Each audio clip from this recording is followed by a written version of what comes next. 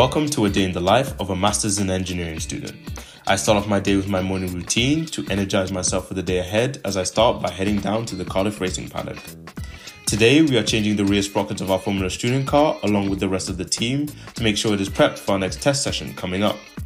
After that, I head to my automotive design class with Jack to learn more about how to build a good race car based on advanced engineering design principles.